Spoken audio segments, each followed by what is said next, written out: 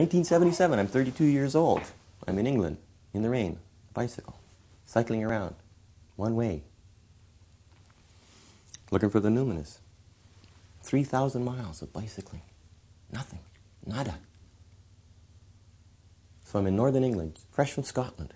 I'm sitting on a hill looking out, and I'm not disappointed necessarily. I mean, it was glorious. I had a great time. I'm biking 100 miles a day, and it's just movement for the sake of movement.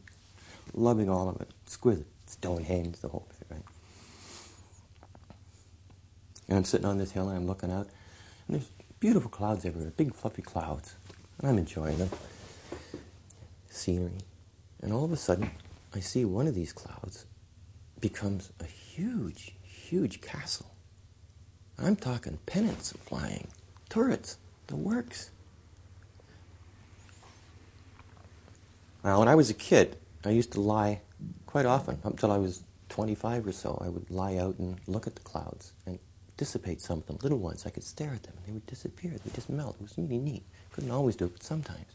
Every once in a while, one would go by that you'd swear had the face of a person in it, like big time. Not like a horsey and a ducky and a goosey. This isn't Linus and the boys lying out, you know. It's the real thing. So I'm looking at these, and anytime these ones went by, of course I never attempted to dissipate them, but I swear they were looking at me, all of them. They would just look at me, and they would hold their form, and all the other clouds would be changing form and moving, and these would stay exactly the way they were.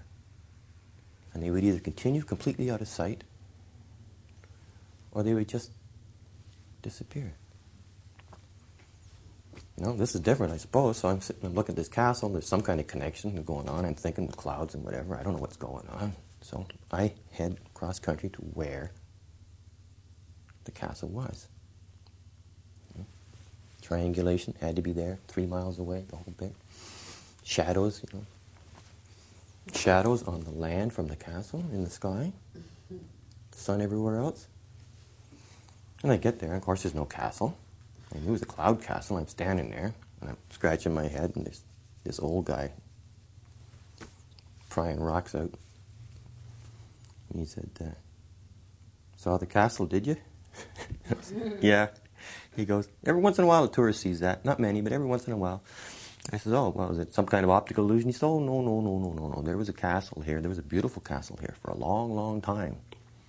But then the King of England got pissed off at the so-called King of Scotland and destroyed it, leveled it. It was right here. There's no trace. And every once in a while you see it floating in the sky." I said, "Well, you've been here all your life, right?" He said, "Yep." I said, "You ever seen it?" He goes, "Nope." I said, "You know why?" He goes, "Why?" I said, "Because you're right under it."